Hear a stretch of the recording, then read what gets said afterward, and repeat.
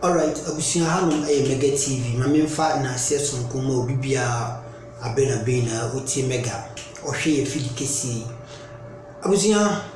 madika ka kire mu se ye call off kakrabat sisi ya ba ne de na ya ba yes ya ba ne ya ba. Update bi wo no ma mede bramu. Na abusia over the weekend ensem bi kokoso. Na wa wo hwe me obe kan no krese. Na nse Ghana ayese Dumsor ayese kakra no modum light kakra no mo aso abusia unim de ntia me be ma update tamuchuku na hweme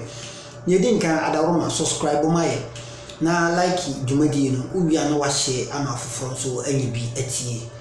we news we esanya rehosem kese pa ebisi oman mu se yamfo ne mpemfo mu ne si forma no mo toto ne mayi a beka kofa oyini ene edi aba oman Ghana mu abusia yansha ase eye gas supply ema eye electricity no anase nyinam kanea no ejina ne nan so no akwatwe ewo my Ghana mu akwatwe newspapers ndo ma report ya na eye CNN ya international platform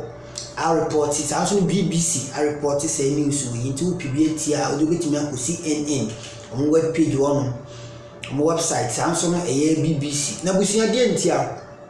amase Ghana ya lose about 555 megawatts a 10% it me generate nyina minkane adema oman ni nyina na nei ukopiem e baby a baby bebre o experience Dumsor baby bebre o se light ni duma na aba eso anaye na busia CNN etimi a breaking news nani na ne se amo se sisi anu brother NDC wa ban mu no amo di ade bi tagi NDC se Dumsor locally known as Dumsor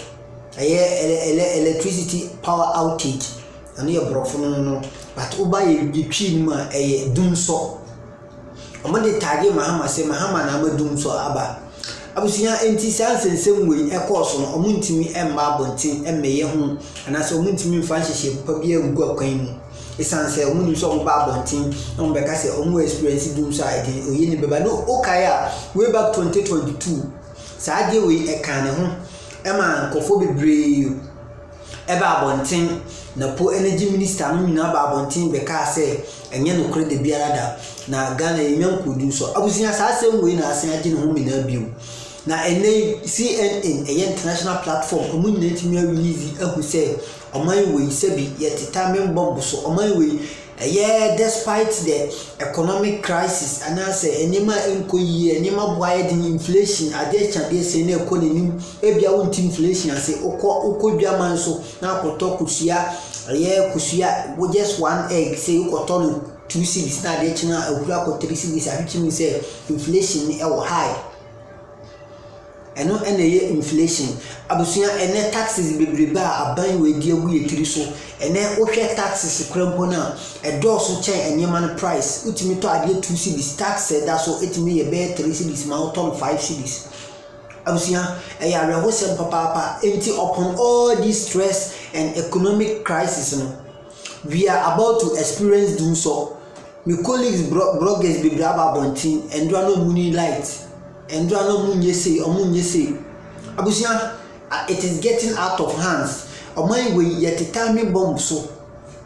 ensema president Akufo-Addo ne na aban bra na mo opposition anase bra na munya baban mu tagi mahama edit no so kan sem bebre se Dumsor ene papa we ensem mo kan ni na abu abon esen say Dumsor is coming back.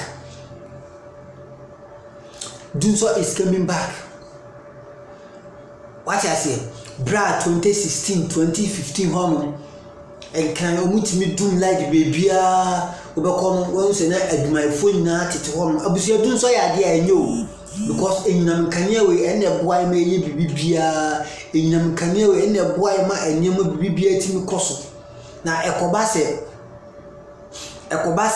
ai yenyinam kanya no sebi mpraduasa enjina ne nan so a enka video kra mi ntimi nye essence ya de kanea na ye won so hwa wo hwe mi ofun enye charge ya ntimi nye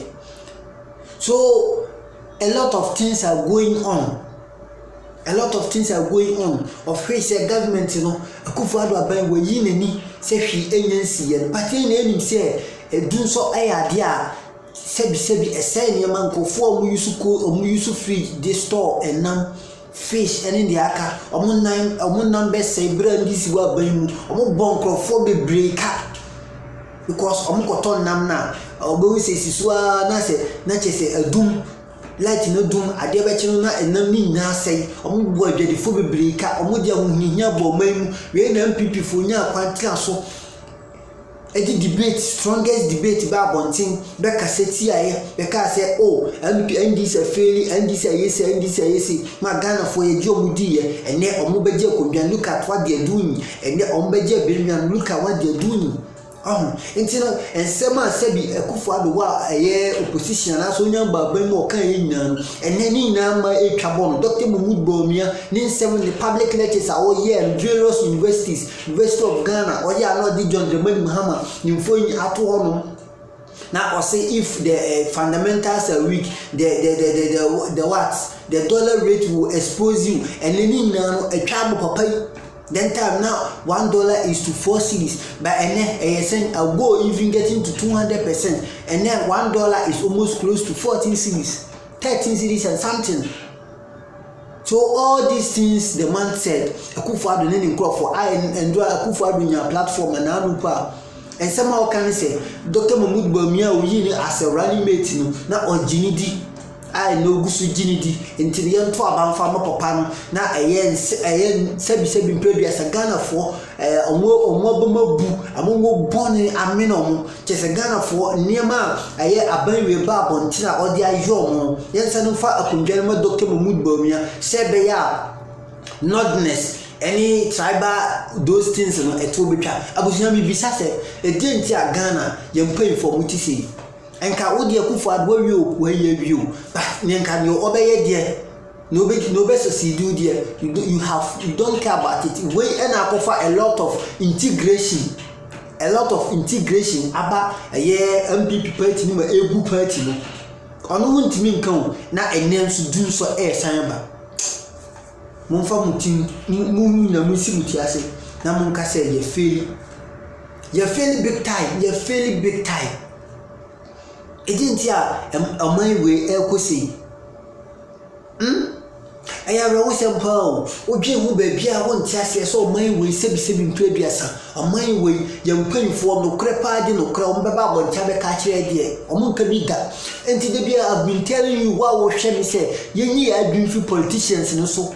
The politicians are just criminals. They are just stealers. Omo ba no mo be to ya adwin. Omo ye campaign. Sika omo de maye no. Omo kan wo mutirim say wo de power no mo wia say sika no. Omo be gi no times 1000.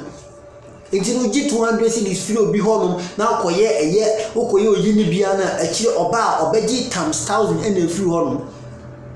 Nti ye de adwin say ye smart obi ama yesika nti ye koto ama wa ma yesika ye nto abusia wo ye smart politician no wa head out to school so akusunya ntoro di governance how to speak lies teni yesi di ntoro o ye Dr. Mahmoud Bawumia se no papa ya bene won ntoro di ma bawlaya wa bene won ntoro di mu ya what you say enti papa no oba bejina wani na o ye campaign wo be for man but one hwe ya busia na chese papa we nyema o de be yo ni na ye way back 2016 2013 2014 2015 hono kasada o de ma Ghana for John Dramani Mahama o de si apampan so corona papa no so no mon homadi but enam ba my the western enam ba my the bad thing chese ne mo ma ye kwari ntimi fa to se ne anim ntimi nka ntimi enema ekosi na se ya ma bonti ama meka Ghanaian youth a lot of Ghanaian youth they are quiet minim they are quiet ya e ba bonti so be kasa na mu hu ye hin ana se ye hu ye mo hin obi o hwe me America ni sei o se akwa we de o ni sei abusia amai we fa pen ejina me no so ye YouTube enche nkokrafo no betwam Akufo-Addo type no John Mahama no Dr. Mahmoud Bawumia ye na aye esi ye nan so etine nyema bi koso na se wa miwa no anka omo tete o man ni pro no mo pansam na e ba bo minu ye tiri so So why don't we speak out? Why don't we come out and speak? Say ne Dumsor ene ebe Dumsor. Adi amukaseti way back in 2015, 2016 make us work because John Dramani owa ban sabi asantefo si omano e di gu papa so kan ya say asantefo bi no sori a omusinya amaye facial say o me ene omu nyina wan they are doing tribal politics. You get it? So next time you may near Koso, that's a month member, which means you are all hypocrites. Moon for many years. Party be and a more penny year. About also on my way, everything first, and your mind first before so political party, baba. Because Oko presidency, Oko Ghana flag in one, MPP flag in C1, NDC flag in C1, CPP flag in C1.